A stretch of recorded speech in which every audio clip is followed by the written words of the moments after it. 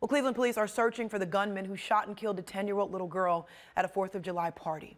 19's Harry Boomer joining us live from the west side of Cleveland now where this happened. Harry, a really sad situation here. What do we know so far?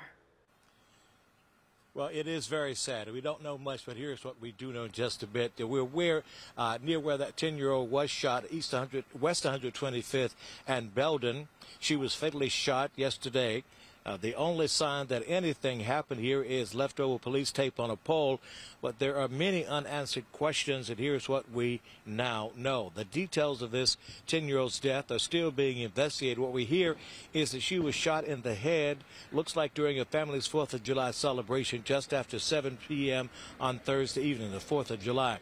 Cleveland police rendered first aid, and after recognizing the severity of her injuries, they decided to transport her to the hospital themselves, along with some family members. 19 News using Broadcastify, one of our sources, to get more at the moment detail activities.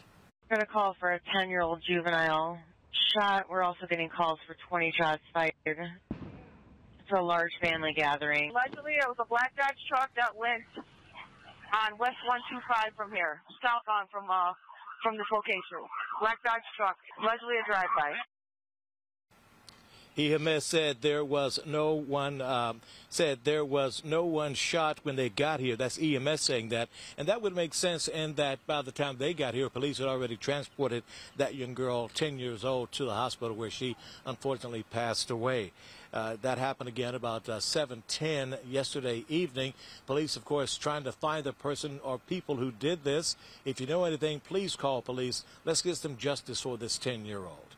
I'm Harry Boomer, 19 News.